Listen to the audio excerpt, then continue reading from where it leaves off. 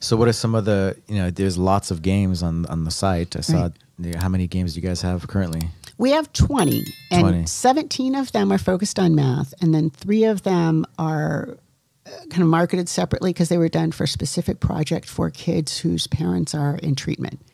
And so those 3 are under the Strong Mind, Strong Body Foundation, and they're looking at things like making a safety plan, domestic violence, and getting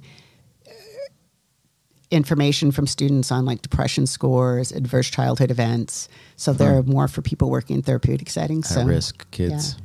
So we have 3 of those, and then we have 17 that are focused specifically on math and social studies, and every one of those has either a focus on Latino history or Native American history. And we don't go into communities and say, have us make something for you as far as the indigenous communities. Now, we might go to a corporation, and we've done that, and say, hey, you do these great books that you used to teach in school. We can make a game for you. So we'll do it to a corporation.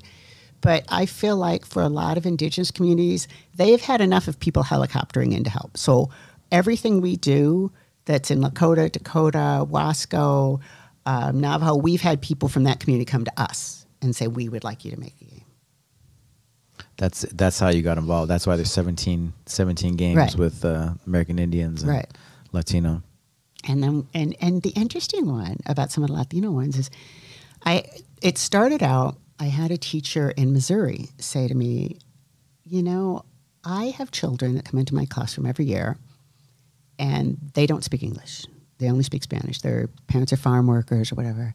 And I don't speak Spanish. I'm in a town of 6,000 people. We have no bilingual curriculum.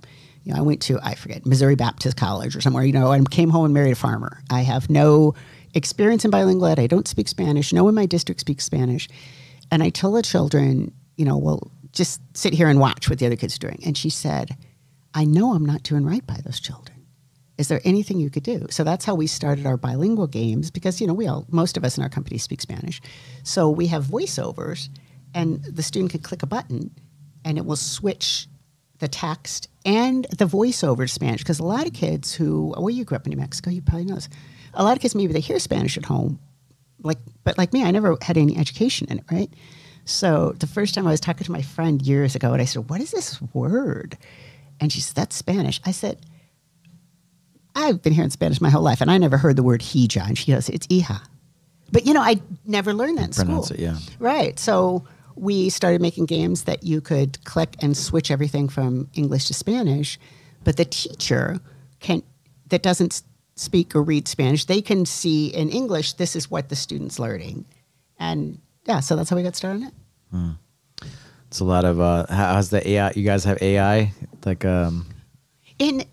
In some sense, and it's pretty fun. So, for example, I spent a lot of time with math, teaching math, and so on. So you see the kind of the errors that students would make. So, for example, in Spirit Lake, the game, you're chased up a tree by rabid wolves, and a math problem pops up and says, Hokushinato's just a boy. He can't hit a wolf every time. He takes, about 1 out of 5 arrows hits a wolf.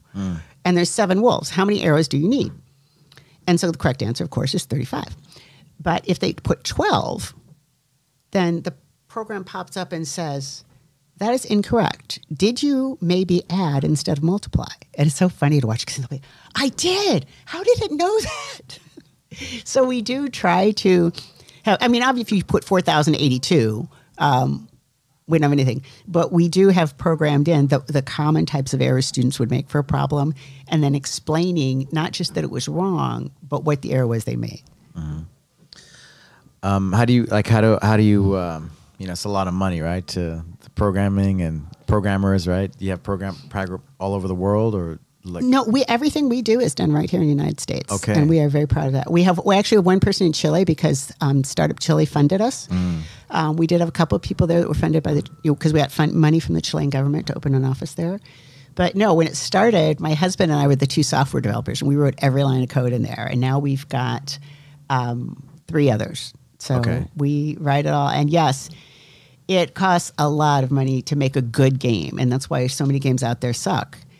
And for us, the first couple of years, me, Maria, and Dennis, the three co-founders, all worked for no money and just lived off our savings. And then we started making enough money that we could pay ourselves some. And so it went from making no money and putting money in to, probably when you start up was the same way, to not having to put money in but not making any money, to making a little bit of money and being able to hire people. And so we've been growing. And what are some of your, what would you like to see, like the growth, like what would you like to see happen with these games and with Seventh Generation? The thing that we're doing right now that's super cool is because we made all these games, we're continuing to make games, of course, for anybody that wants to pay us to do them. We're not doing porn, but we have some limits.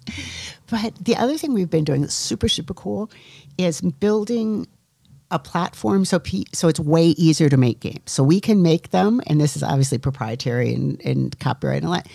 We can make them much faster and cheaper than other people because over the years, think about, do you ever do a blog or anything like that? I have some. Yeah. Okay. So if you think about like WordPress, something like that, how easy it is to do a blog. Well, back when it first started, if you were going to do a blog, you had to code it in HTML, you had to code it in CSS, you had to create your own database, you had no PHP, you had no SQL. And now you could just log in and make a blog. So that's what we've got with these blocks that we've been making that makes it that much easier to make games. And so what we're doing is on two fronts. We're making more and more customized games. We've got one coming out in a couple of weeks. We've got a couple more just waiting for the client to sign off on them. And at the same time, we're building these blocks that we're going to license to other people so other people can make really good educational games. Because I don't think I have a monopoly on all the good ideas in the world. So allowing others to use your system, your, what's the word, your platform, the structure that you guys have built over the years. And so then we're looking at probably in the next few weeks of doing a community round